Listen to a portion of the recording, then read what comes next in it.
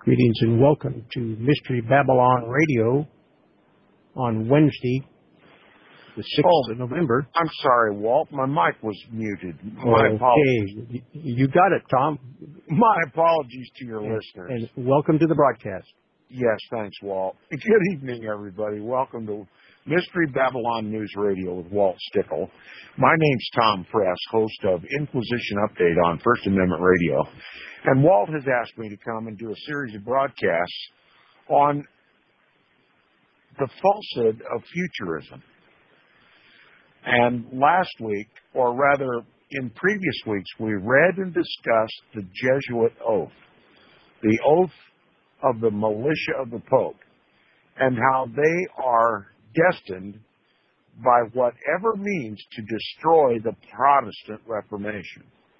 The Protestant Reformation was literally fueled with the belief that the papacy was the biblical, historical, and prophetic Antichrist. And that it's only been about 3 generations of Christians that have believed otherwise.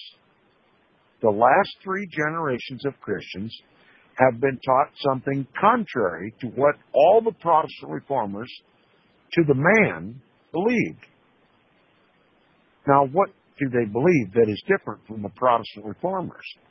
Literally, that the Pope is not the biblical, historical, and prophetic Antichrist of the Bible, but that Antichrist is a future entity to arrive upon the scenes of history in the long-distant future, or rather just 7 years or 3.5 years, as the case may be, whether you believe in pre-tribulation or mid-tribulation or post-tribulation period of time. In other words, 7 years, roughly, before Christ's return. Now, I call this futurist belief the greatest deception since the Garden of Eden. And I hope my listeners were here last week when we read Daniel's prayer in Daniel chapter 9, how by the reading of the book of Jeremiah, Daniel learned that there would be 70 years of Babylonian captivity. And that through that revelation, God had something with which to work. Daniel was a willing and repentant Israelite, and God literally called him to prophesy the coming of Messiah. Now, we've read Daniel's prayer, and now we're going to begin in Daniel chapter 9, verse 21. Now he says, "Yea, whilst I was speaking in prayer, even the man Gabriel, the archangel Gabriel, whom I had seen in the vision at the beginning, being caused to fly swiftly, touched me about the time of the evening oblation. And he informed me and talked with me and said, O Daniel, I am now come forth to give thee skill and understanding. At the beginning of thy supplications, the commandment came forth, and I am come to show thee, for thou art greatly beloved. Therefore, understand the matter and consider the vision." Now, the archangel Gabriel is going to describe to Daniel the vision. The angel is going to describe to Daniel a 490-year period of time. It has a definite beginning. It has a definite ending. This 490-year period, the angel refers to as 70 weeks. 70, we all know that a week consists of 7 periods of time. This is 70 times 7, or 490 years. Now, why the angel uses this method to describe a 490-year period is simply a convention that I can't explain. But all Bible theologians, all prophecy teachers, all agree that this 70-week period of time represents 490 literal years.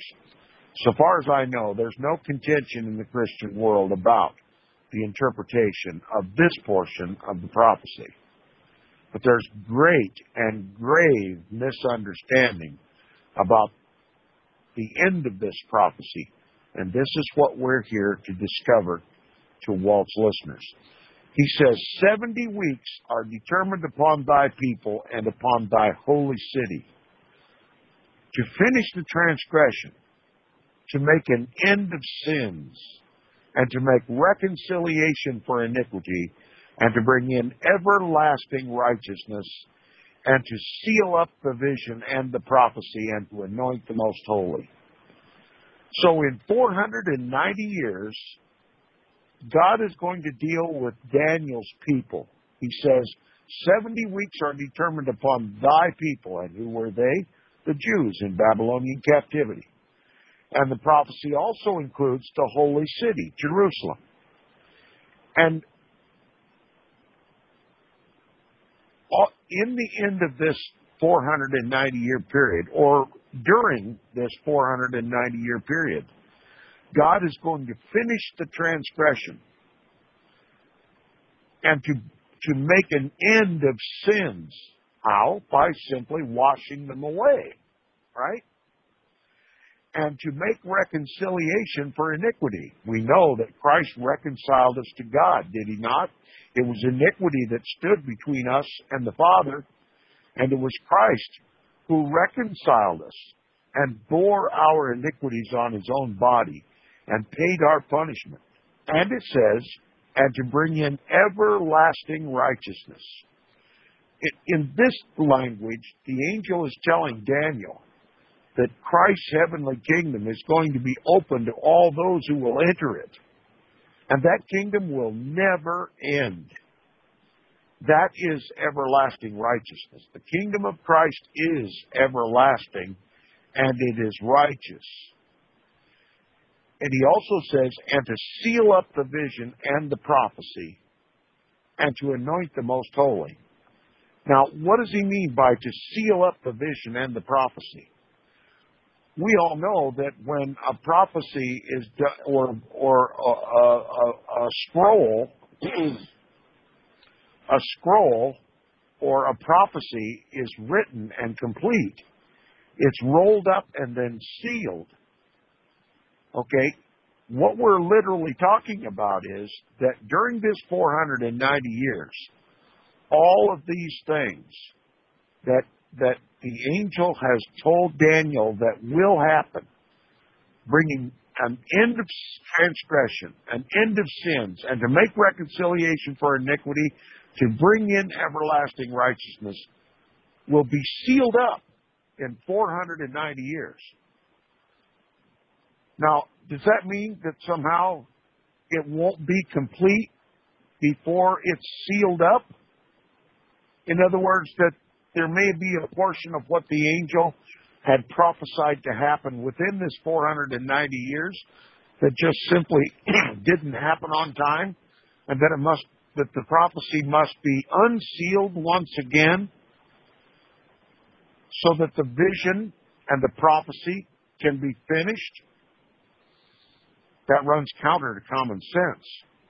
And there's nothing in this prophecy that indicates that the prophecy will have to be opened up again in order to finish some unfinished business that the angel has just prophesied to have been completed in that 490-year period. Now, there's one last thing the angel says, and to anoint the most holy. Who is the most holy? It's Jesus, of course, and he was anointed by the one sent for that purpose, John the Baptist in the River Jordan. Behold, the Lamb of God, which taketh away the sin of the world. That makes him the most holy, doesn't it? That he was so holy and righteous, sinless, that he could bear upon his own body our iniquities, our transgressions, and reconcile us to God by sacrificing himself as a lamb on Mount Moriah in Jerusalem, as did Abraham before him, Isaac, or Jacob. Now, this is the prophecy. It's to be sealed up in 490 years. Once a prophecy is fulfilled, there's no need to re-fulfill any portion of that prophecy.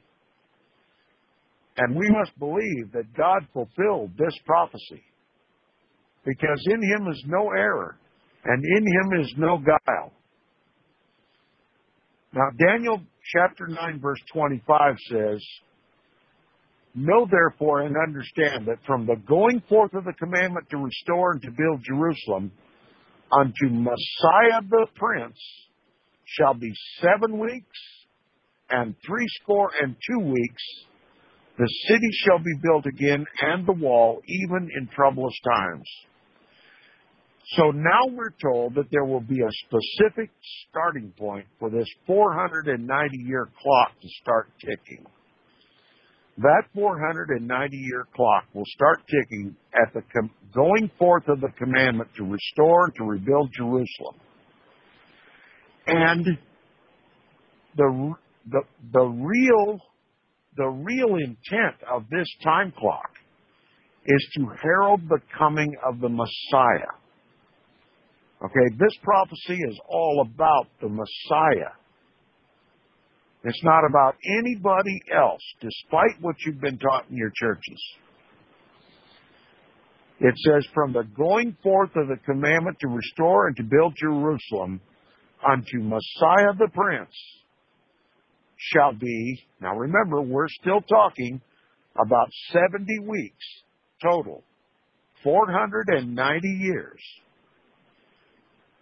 God is going to break up these 490 years into 3 consecutive time periods with no gap in between.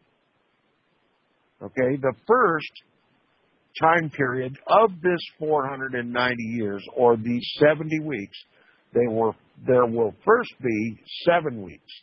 Now we're going to do a little math, real simple additions. If you have a piece of paper and pencil, I want you to write on one line, 7 weeks equals 49 years. After all, a week is 7 days, and 7 periods of 7 days is 49 days. But we know that this is speaking of years. So 7 times 7 weeks is 49 years. 7 weeks equals 49 years. That's what you write on the top line of your paper. 7 weeks equals 49 years. This is the first period of the 3 divisions of this 70-week period of time, or 490 years. Now, immediately after that, the angel says, he says, "There shall be 7 weeks and 62 weeks." Now, don't let this confuse you. This is just the way they spoke in those days. Most people don't understand what a score is. A score is 20. So 3 scores would be 60. No, today we would describe 60 as 6 tens, okay? Well, back then they described 60 as 3 score, since a score is 20, plus 2, okay? 3 score and 2 weeks. In other words, 62 weeks. So the second period, right beneath, immediately below, on a separate line, 62 weeks times 7 equals 434 years. So the second line, right beneath where you wrote 7 weeks equals 49 years, you should write 62 weeks equals 434 years, because 62 times 7 equals 434 years. Now let's add up those 2 divisions. So draw a line under the 2 and add them up. simple addition. What you have in total with the 7 weeks and the 62 weeks is 69 weeks. And if you add the years, 49 years for the first period, 434 years for the second period, you have a total of 483 years. So 69 weeks equals 483 years. So on your paper, on the top line, the first division of weeks is 7 weeks, or 49 years. The second line should be 62 weeks plus equals 434 years. Adding them together with a line drawn underneath, you get 69 weeks equals 483 years. Now remember, the prophecy is for 490 years. And it concerns Daniel, it concerns his people, it concerns Jerusalem. And it calls for the coming of Messiah and the putting an end of sin and the opening of the kingdom of Christ. So, if the two divisions together, the first period and the second period, equal 69 weeks and 483 years, we know that there is 1 week left to go. 69 weeks is 1 shy of 70 weeks. 483 years is 7 years shy of 490 years. So we literally have this 490-year period, or this 70-week period, divided up into 3 segments, consecutive segments.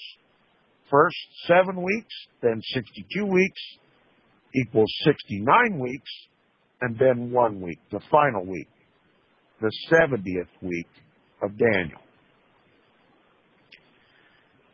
The time clock starts at the going forth of the command to restore and to build Jerusalem, and it includes the coming of Messiah the Prince. That's Jesus Christ. First, there'll be 7 weeks of years, then 62 weeks of years, and during this period, the street shall be built again and the wall, even in troublous times. So, for 483 years, Jerusalem will be in the rebuilding, and trouble will characterize that period. Now, there is 1 period of years left to go. That is 1 week. Now, Daniel says in chapter 9, verse 26, he says, "And after 62 weeks shall Messiah be cut off." In other words, crucified. We know this because we read the scripture and know that he was crucified. Now, first of all, we're talking about the 62 weeks.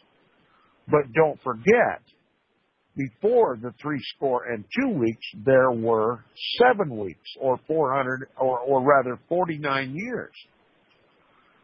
So literally, we are talking about Messiah coming after not just the 62 weeks, but after 69 weeks.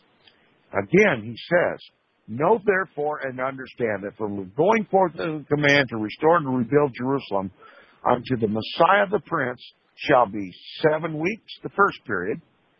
Right after that, another 62 weeks.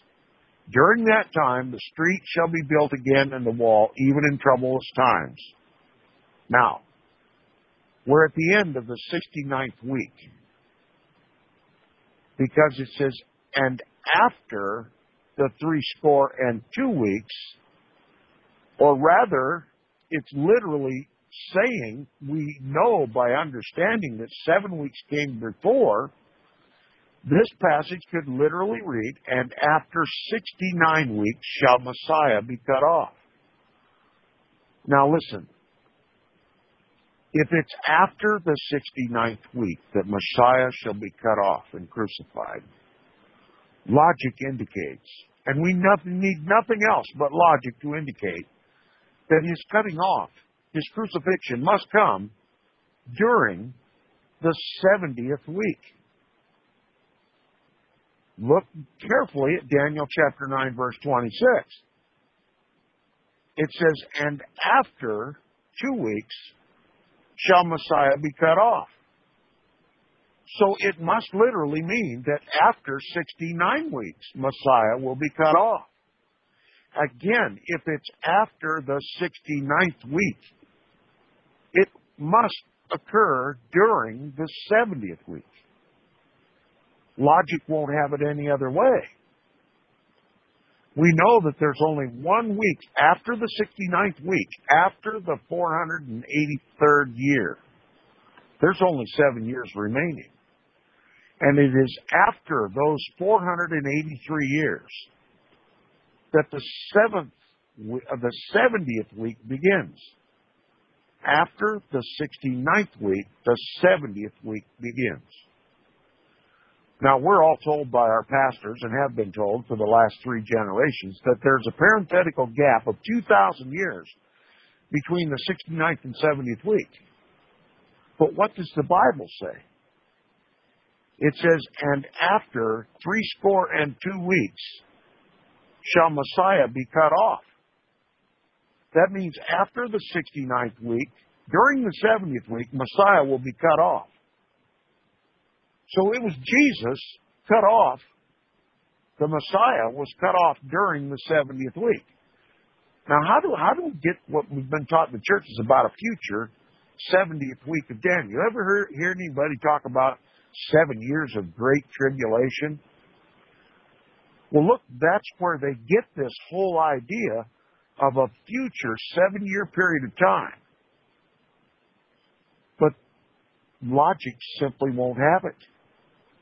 Messiah was cut off during that 70th week. And as we continue to read, we'll find out that he was cut off in the middle of that 70th week. Literally 3.5 years within that 70th week. It says, and after 62 weeks shall Messiah be cut off. In other words, during the 70th week, Messiah shall be cut off, but not for himself. Yes, he died for all of us who will receive him. And it says, and the people of the prince that shall come shall destroy the city and the sanctuary. He's talking about the destruction of Jerusalem and the sanctuary, the temple. Now, who is this prince that shall come? History records that in 70 AD, Prince Titus came with the Roman 10th Legion and destroyed and burned Jerusalem and the temple, and left not one stone upon the other of that temple. The prophecy that Jesus prophesied came to pass in 70 AD when Prince Titus, the Roman of the Roman Empire, came with his hordes, and they destroyed the city and the sanctuary. And it continues and it says, and the end thereof shall be with a flood, and unto the end of the war desolations are determined. Jerusalem was desolated. And as a matter of fact, Jesus, in prophesying the destruction of the temple, when he prayed over Jerusalem, he said, your house is left unto you desolate. In other words, God isn't in it anymore. It's desolate. Jesus knew that the Jews were going to reject Christ as the Messiah. That they would not know the time of their visitation because they did not understand the prophecy of Daniel chapter 9. And their house, their temple, not God's temple, their temple would be left unto them desolate. And literally it was. Now, in verse 27, and here is where the deception takes place. The greatest deception since the Garden of Eden. And he shall confirm the covenant with many for 1 week. Remember, after the 69th week, Messiah will be cut off. That means during the 70th week, he will be cut off. But he shall confirm the covenant for 1 week, 7 years. Who is it speaking of? can't be anybody but Jesus. Now, people say, no, it's the prince that shall come. No, the article of that parenthetical phrase is, and the people of the prince that shall come shall destroy the city and the sanctuary.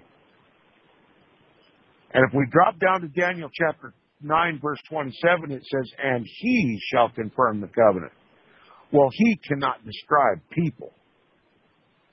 The people of the prince that shall come. And it's not referring to the prince that shall come because he didn't confirm any covenants.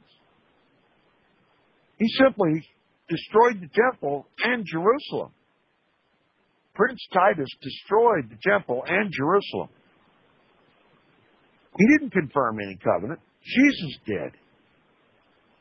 So who is the identity of this he in Daniel chapter 9, verse 27? My guess is 99.999% of the listeners have always been taught by their theologians, by their pastors, that this he referred to here is the Antichrist. That the Antichrist shall come and confirm a covenant with many for 1 week, a 7-year period of time. But we're not talking about a future week.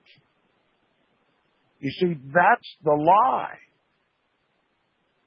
The 70th week of Daniel is completely and perfectly fulfilled in Messiah. There is not one mention in all of this prophecy about any Antichrist.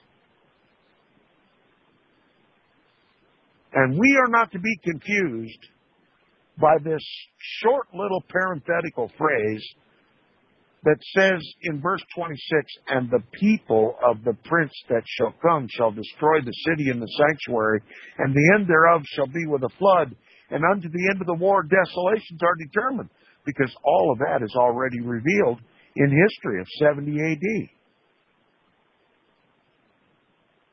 So that portion is over. And I assert to my listeners tonight that the 70th week of Daniel is over too. He shall confirm the covenant with many for 1 week. And in the midst of the week, he, Christ, shall cause the sacrifice and oblations to cease. How did Christ cause the sacrifice and oblations to cease? Remember, Jesus was crucified on the high holy day. Jesus was crucified on the very day that the high priest of Israel was to take the sacrifice into the Holy of Holies and make reconciliation for all the sins of Israel. But what happened? When Jesus cried with a loud voice and said, "It is finished," he was talking about this prophecy, Daniel's prophecy. It is finished. My covenant in my blood is confirmed. And he gave up the ghost. And immediately, the veil of the temple was rent from top to bottom. And you must know that when that heavy veil was ripped from top to bottom, it was God who ripped it. Well, why would God rip the veil of the temple? Because it had no purpose anymore. The house was desolate. The lamb, the real lamb of Israel, was hanging on the cross just outside the city. And it was that sacrifice that God accepted as the atonement for Israel. So what about the blood that the high priest of Israel was about to take into the Holy of Holies and sprinkle? He couldn't do it because the veil of the temple was ripped and the veil had fallen open and exposed the Holy of Holies. And we all know that the temple worship, because of that missing veil, temple worship ceased.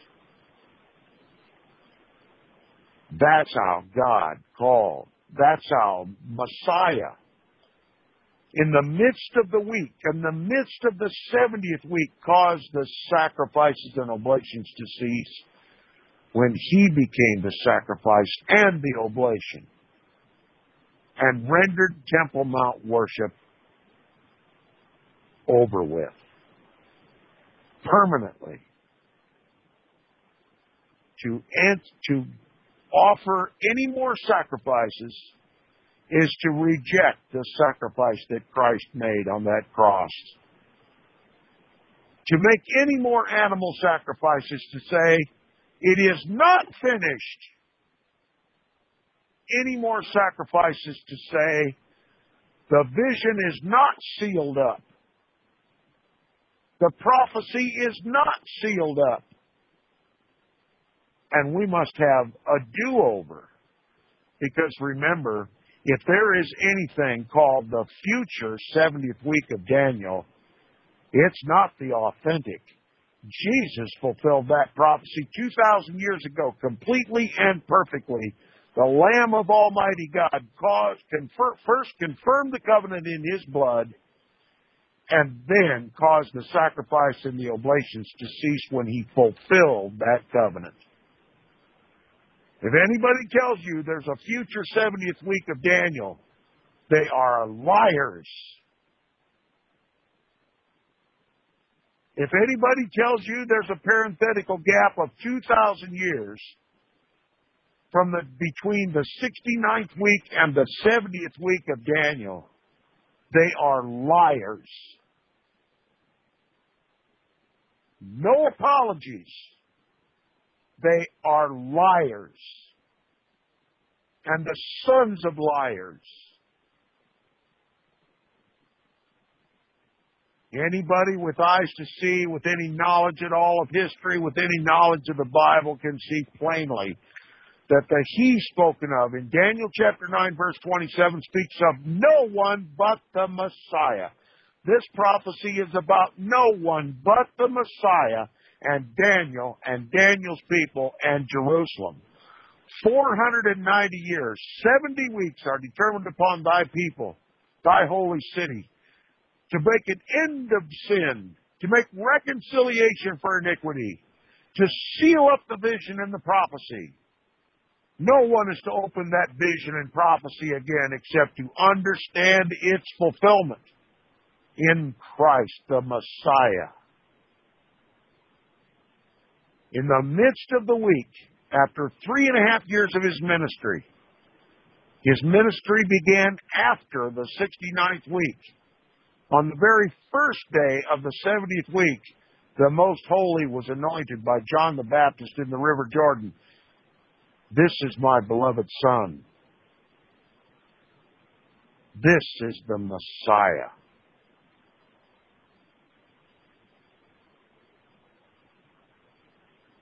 And he fulfilled. He confirmed the covenant. Listen, you can't confirm a covenant unless it already exists. Now, how is this future Antichrist going to confirm a covenant that does not yet exist? I've been taught in my churches that he's going to make a covenant, a 7-year peace treaty with Israel. It's all a lie, every bit of it. Because Jesus fulfilled this. He confirmed his covenant in his blood. Not the blood of lambs and goats. Not the blood of lambs and goats that cannot wash away sins. In a Temple Mount worship that was a type of the true, and he was the true. And it was in his blood that he was confirming the covenant. Doing away with the animal sacrificial covenant. By fulfilling it, he did away with it. In the midst of the week, in the midst of the week, 1 week, the only week left to be fulfilled of Daniel's 70th week. Those 70 weeks are broken into 3 periods. First 7 weeks of 49 years, 62 weeks of 434 years, together makes 69 weeks, 483 years, and then you begin the 70th week of Daniel by the anointing of the Most Holy. 3.5 years later, he caused the sacrifice and the oblations to cease after confirming his covenant, fulfilled it in his own blood. In the 1 week, in the 70th week, in the 3rd division of those 70 weeks. 69 weeks had already passed. before Christ's 7-year ministry began. And he fulfilled every tenet of this prophecy. Jesus fulfilled every tenet of this prophecy. He confirmed the covenant with many for 1 week, 7 years, and in the midst of the week, he caused the sacrifice and oblation to cease by giving up his own life. Well, the obvious question is, somebody would ask, well, what happened to the other 3.5 years? Well, 50 days after Jesus ascended into heaven, he brought the Comforter, called the Holy Spirit, or the Spirit of the Most Holy. That is, the Spirit of Christ. And Jesus, in the Spirit, fulfilled the last 7 years of the last 3.5 years of that 7-year covenant. Remember, it wasn't just about Messiah. It was about Daniel and Daniel's people and Jerusalem. Messiah was cut off in the midst of the week. There's still 3.5 years to go. And through the Spirit of Christ, Christ continued to witness through his apostles that Jesus was the Lamb of God. And we see 3.5 years after Christ's crucifixion that Stephen finally, before the Sanhedrin, convinced them that they had wickedly slain their own Messiah. And we know that he convinced them, that the Holy Spirit convicted their hearts and convinced them that they had indeed wickedly slain their own Messiah, because it says that they rent their clothes. They rent their clothes in grief. But instead of getting down on their knees before Stephen and confessing that Jesus was their Lamb, and that Daniel's 70 weeks was over, that the prophecy was fulfilled and sealed, Stephen shut him up. Repentance never came to Jerusalem. Repentance never came to the Jews. Yes, there were Jews who were saved. They're in the kingdom, a kingdom which exists from that point till now. Everybody in the Christian world says, when Jesus' kingdom comes, when Jesus' kingdom comes. Jesus' kingdom came when Jesus came 2,000 years ago, and that kingdom has been open for new members ever since.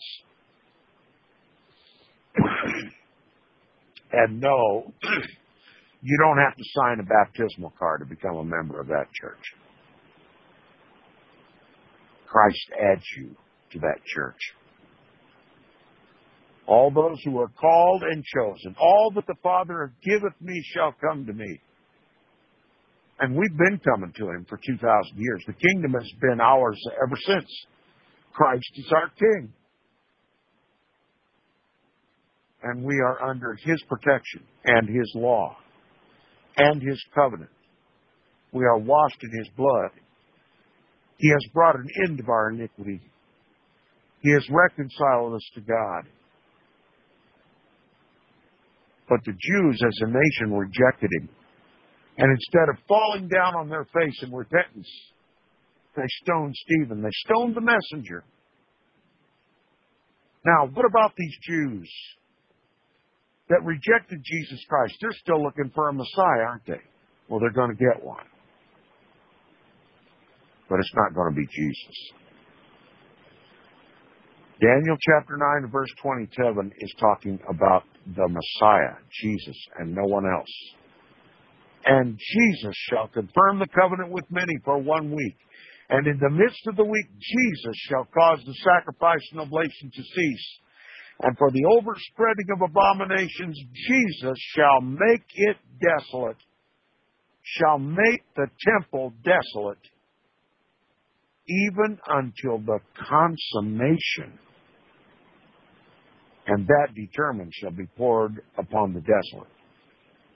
Now, what is the consummation? I'll let my listeners decide. Many people say, no, if the consummation ended in 70 A.D., when the temple was destroyed. But I don't believe that's what it's talking about. I believe the consummation is the consummation of the world. And it says, for the overspreading of abominations, Jesus shall make it, the temple, desolate, even until the coming of the judgment. And that determined, the judgment, shall be poured upon the desolate, those who have not Christ. So by this, what are we to believe about this future temple that's about to be built in Jerusalem? Will it be holy unto the Lord? What about the animal sacrifices the Jews are preparing to make? And all the Christian and Protestant world in the United States is trying to help Jerusalem, trying to help the Jews build their temple and begin animal sacrifices again. Why? To reject Jesus one more time? To confirm their rejection of Jesus and begin animal sacrifices again? Abominable sacrifices and oblations which cannot wash away sin? I believed all these lies for 50 years of my life. Common sense prevails now. The simple language of Daniel's 70th week prophecy is very well understood by me, by the grace of Almighty God. Because if it were not for His grace, I'd still believe the lie, the greatest lie that's been told since the Garden of Eden. Because now the whole world is not looking for Christ, they're looking for Antichrist. So the real Antichrist, the Pope of Rome, just as the Protestant Reformers said, all they have to do is come up with somebody who'll sign a peace treaty with Israel for 7 years. And in the midst of that, after 3.5 years, break that treaty, and the whole world will believe he's Antichrist. And then the real Antichrist will come riding into Jerusalem and will be accepted by Jew and Protestant and Catholic alike. Like I said, the greatest deception since the Garden of Eden. The great delusion. The great delusion. The strong delusion that they would believe a lie. Okay, I've run out of time. We'll continue where we left off on next week, next Wednesday on the program. Thank you, Walt, for allowing me here on Mystery Babylon News Radio with Walt Stickle. I'll see you next week. Again, my name's Tom Press, host of Inquisition Update on FirstAmendmentRadio.com. Stop and see me sometime.